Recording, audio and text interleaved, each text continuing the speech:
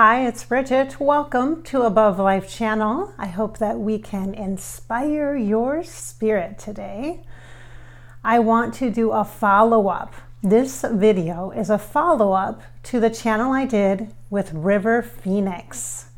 So if you haven't watched that video, go ahead and watch the River Phoenix Afterlife channel first, and then come back here and check in with me. Sometimes I like to do a follow-up because I am really curious. Like, I want to know. Because when I went into this channel, I didn't know a whole lot about River Phoenix, just kind of what I could maybe recall or remember, and I did not research ahead of time. Therefore, I really was going in blind. And so I wanted to check in with you and follow up with some of the things that came up in the video after I've now watched it.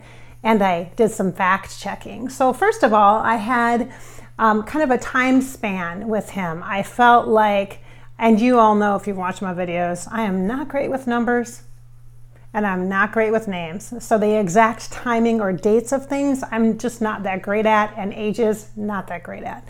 And so that's my little disclaimer. However, I was pretty close with him. He actually died when he was 23 years old.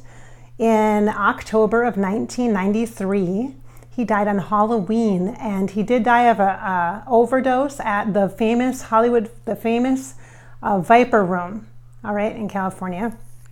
And so when I did the age, I could feel that he wasn't 30, wasn't 29, wasn't 28, maybe 27. And I kind of kept feeling like, and then at 25, maybe 27, he was 23. But that is also significant because the 27 piece kept feeling strong for me. So that would be 4 years after his death. Okay, so 4 years after his death. And so I set that aside. Then another piece of information that came through was a time span, like maybe when he was famous. Sometimes actors or actresses or famous people give me times when they were like really big, or times that were time spans that were important to them in their lives. And what he gave me, what I got for him, I think was 1988, I think it was 88 or 89. I think it was 88 to 1997.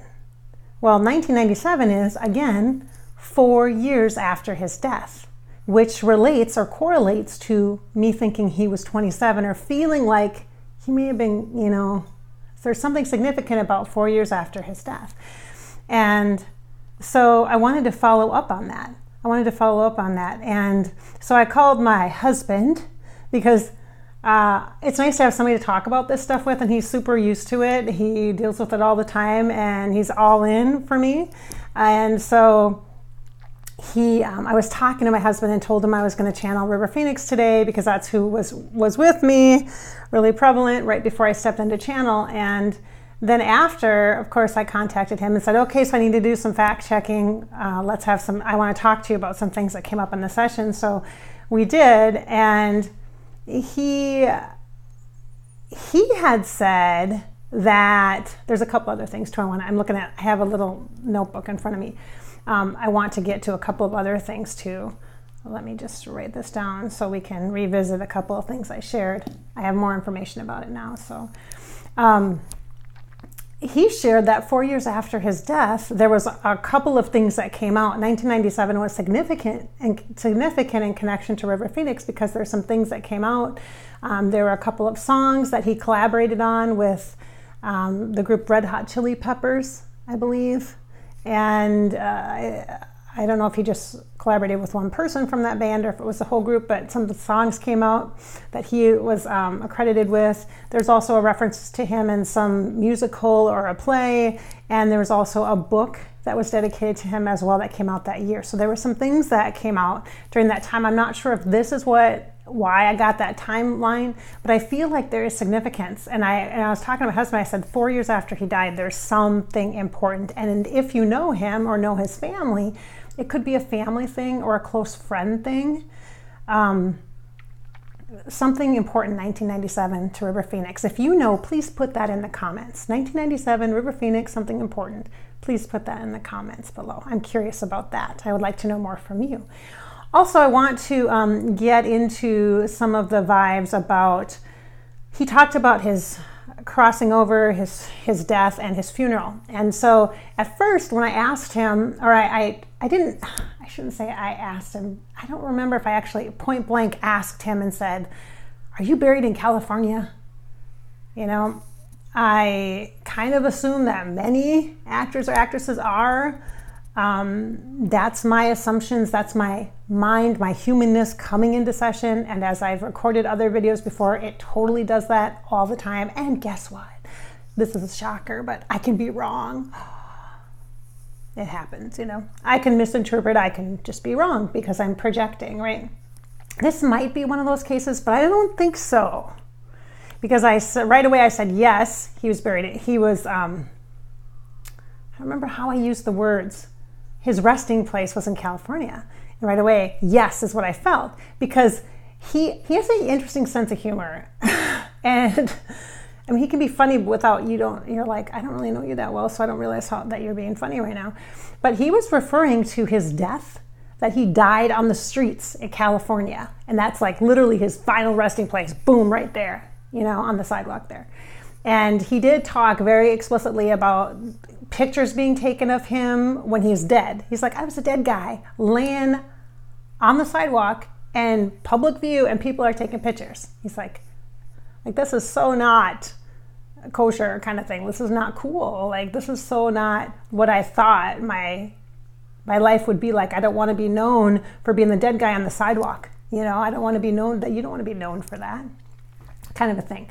And so then I discovered, my husband actually told me, and this is really creepy, and some of you, if you're fans of River Phoenix, you will know this, that, so during part of the video when we were channeling and I was talking to River, he gave me this distinct impression. So after his death, he showed me that he saw his funeral, and he showed me that he saw his body, like at the morgue or something, like laying at the morgue, like on, you know, a morgue-like setting, and he referred to it as like a CSI thing or something. And like he's like, very clearly, I see my body, he says, and it's dead. Like, it's not pretty. I'm looking at it, and it's not right after the moment of my death. It's in this like other place, and it's like being prepared or what have you. And I'm like, okay. My husband, when I talked to him about some of the stuff that came up in the session, he said, oh my gosh, there's a famous story. That's one of the things my husband found when he Googled it, is he said, there's a story about how somebody broke in to the funeral home and took a picture of him, his body in the casket. I mean, how rude is that to do to somebody? I mean, not just to the person, like River's not going to care, but for his family and his fans. Oh my gosh, that's horrible. That's not a good thing to do, to be sharing that. And so that's distasteful. At the very least, that's totally distasteful.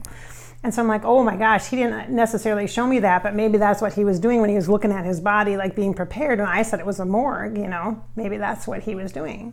He was trying to acknowledge that without actually saying it, so I wouldn't look it up, because I would totally be curious and look that up. And I'm glad I didn't, and I did not want to see that. So it's okay to see it in spirit, in third eye, but not in human. No, thank you. No, thank you. All right. But I also said very clearly in the video that it felt like he was cremated. And I never really, like, to me, that's kind of a personal thing. And I've never had a spirit give me that feeling like, oh, and I was cremated. I'm like, okay, well, now it makes sense. And then I said, well, because it felt like maybe there was a memorial in California. I didn't know if like he was there and he was someplace else, but I said, I feel like you're more than one place. Like I feel like his ashes or his funeral stuff was like more than one place. And it's totally possible that they had a memorial in California. And he specifically said Irvine. I don't know what that connection is yet. You've got to tell me if you know what Irvine means to River Phoenix. What does Irvine, California mean to River Phoenix? Comments below, please. I'm so curious. I have no idea what that means. I really want to know, you guys. I'm curious. But he was cremated. So after that funeral casket thing, he was actually cremated, and his ashes were scattered at his family's land in Florida, is what my husband said. And so I'm like, oh, that totally makes sense. That totally makes sense, you know? And I mean, yeah, that just fits. But it's kind of strange because, like I said, that's the first time I've ever had a spirit like let me feel or know what happened after they died, like that, like the personal details, you know? So interesting. And I want to say also that in talking with him, he really felt like an old soul for sure. Like he kind of feels like a reincarnated old movie star. I described it to my husband. I'm like, he's kind of mysterious, but really professional, but could be really funny, like could really, like his personality could be funny, but not in an out there kind of way, but just funny, like knowing him, and just really professional. Like I think the part of the reason why, and he loved movies. Oh my gosh, he loved film. Oh, so just loved it. Just cinematography. Oops, that's my microphone here. Cinematography, and just loved film, just such a respect for film. And I'm like, God, it's like he's a reincarnated, and it's totally possible. Wouldn't that be cool to know, huh? So, but he has that kind of aura, that energy about him. And so, but I think the reason why I wasn't feeling good, warm, fuzzy vibes from him isn't because of his personality, it's because of the transition. Because of all the drama around his actual death and then the aftermath, and not just the pain or the sadness from people, but also that he also, I mean, it's so sad. Like after I connected to him, I'm like, it's so unfortunate that he didn't have what he have done. I compared him to Leonardo DiCaprio early on in the first video, and it's like, what could he have accomplished, or what kind of legacy today? I mean, he would have been, what, like 48? And I mean, can you imagine the cool stuff he could have done? So I will not, but I don't want you to be sad about that. I know it's hard not to. It's kind of disappointing, right? At the very least. But I will let you know that I do believe he reincarnates. If he hasn't already done so, I believe he will, for sure. I definitely see that in the future, if it hasn't already happened. And I'm not 100% sure because I'm not checking in with him right now, but so don't be too sad for too long. All right. This is Bridgette at Above Life Channel. Remember, the purpose here is to inspire your spirit and to fill you with hope. Remember, it is your life, so live it. Thanks for being here.